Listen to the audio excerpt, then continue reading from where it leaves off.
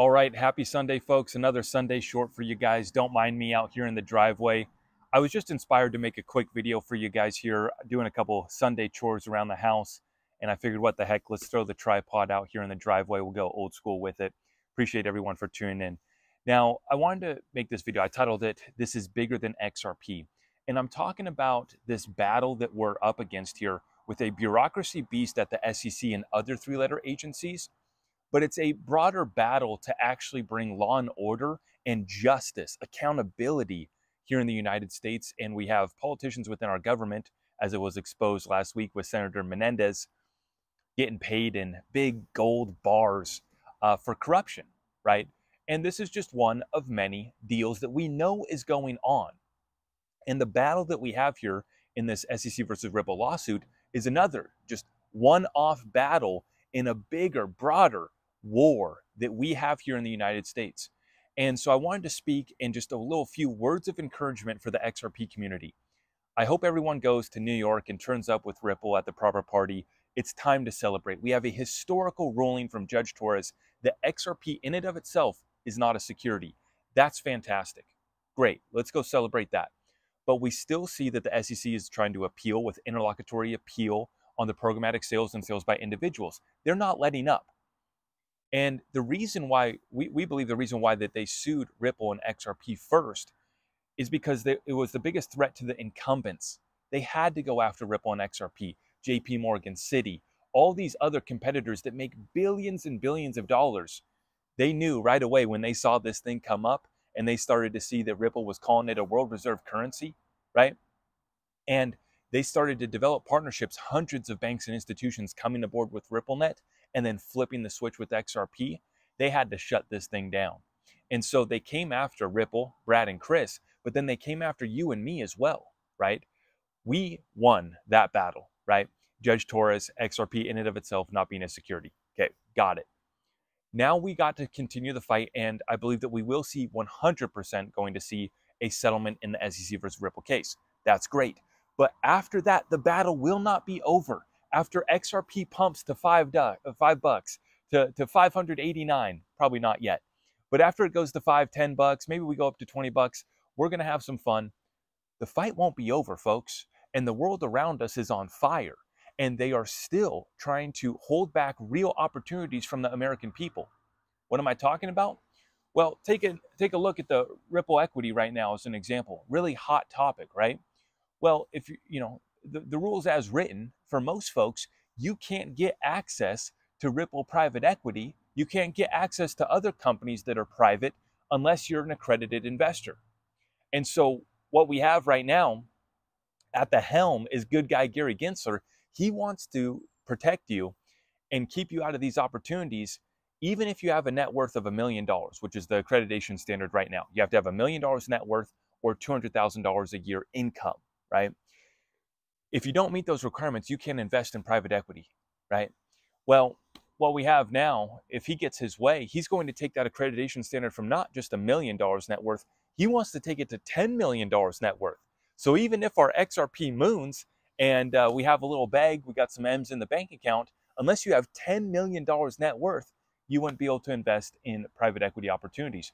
Why am I talking about this? Well, not just because that's an exciting opportunity, but because this is the opportunities that the middle class and poor are locked out of, while the elite get access to, while the accredited, sophisticated investors, which, by the way, let me know if you can find the definition of a sophisticated investor in the SEC's own rules and laws. You can't, right? They have standards for accreditation, and then you're supposed to be sophisticated, and they leave that up to our interpretation.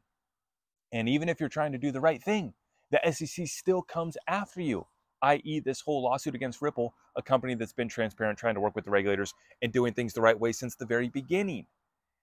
We have a bureaucracy beast that is not just the SEC, it's the IRS, it's the FBI, it's the Department of Justice. And now, God bless them, and may God protect them. If we got to protect this guy at all costs, Steven Narioff, the Ethereum whistleblower, he is singing out loud, and it is music to my ears every time we get to see Steven drop another tweet, another bombshell dropping on the Twitter platform. And now we have John Deaton representing Steven. I think that that's going to be a fantastic connection. And once again, we're just fighting for a level playing field. Do we want to see Ethereum go down? No, no, no, not at all. We just want a level playing field, rules of the road, and let us start building. We want life, liberty, and the pursuit of happiness. And they are trying to take away this opportunity from us and from our children. That's why I say that this fight is so much bigger than XRP. We already know XRP in of itself is not a security. This fight is so much bigger than SEC versus Ripple. We already know that case is going to settle up, and they're going to try to shut everybody up. They're going to try to shut Steven up. They're going to try to shut John Deaton up. They're going to try to shut me up. And never going to be able to shut me up.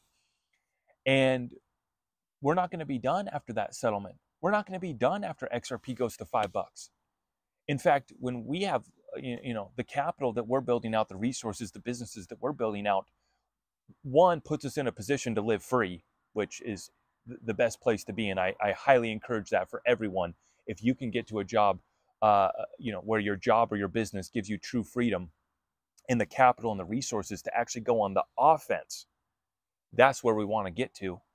And we're going to use all of our resources, all of our capabilities, all of our connections to fight like hell, to not only expose those that held us back, that caused massive amount of damages, but we need to open this opportunity up. Thank you very much, but I don't think that we need to have accreditation standards to protect us from investing how we see fit.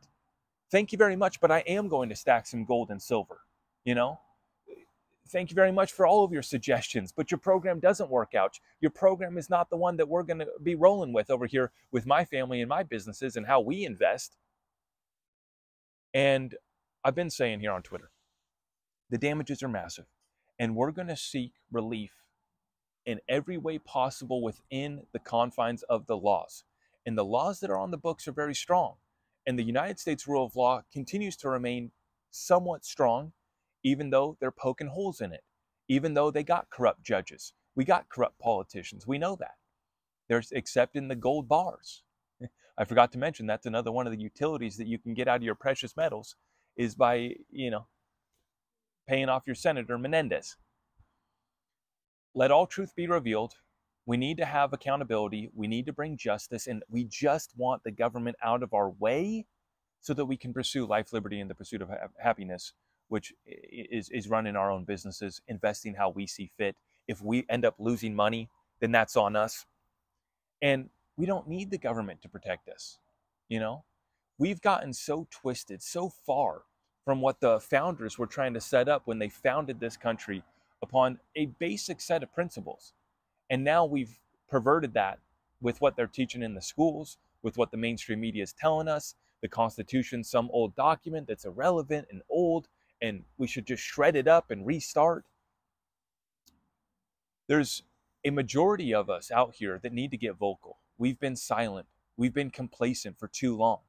And if it's not clear by now, if you don't stand up and put up a fight, you're going to be struck down. They're going to take this opportunity from you and your children. And so while we took a whole lot of crap for having our red folder, for continuing to say that the damages are massive, right? For treating our XRP as a reserve currency and saying that we have a disinformation, misinformation campaign ran by other YouTube influencers, ran by the banksters, ran by everybody, right? Ran by the SEC. Good guy Gary Gensler recognized the utility when he was teaching at MIT, right?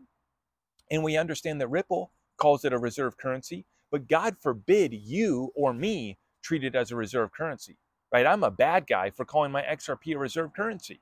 I'm a bad guy for saying that the damages are massive.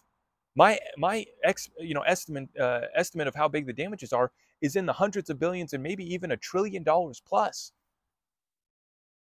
And so it's not enough that we get the ruling from Judge Torres and XRP's got clarity. It's not enough that the SEC and Ripple are going to settle up.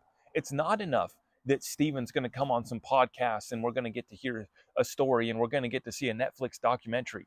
No, we need to save our country. I don't really care, getting relief, the damages, that's one deal. But once again, just getting them out of our way should be something that's not even political. It's not even about the XRP community. Get this bureaucracy beast off our back. That's why I was inspired to throw the tripod out here in the driveway, grab a fresh cup of coffee and make a video rant about this, because I want to reiterate, the XRP community, we are winning. Great things are coming our way. XRP is not going to be 50 cents forever. But the battle's not over after this ruling from Judge Torres, after the settlement, right? We got to continue applying pressure. We got to continue electing representatives to go in there and demand the accountability and get us justice that we seek. And so keep up the fight, guys. I hope all of you guys are going to New York to turn up with Ripple for the proper party. Let's go celebrate the victories that we've had. Let's get back in there.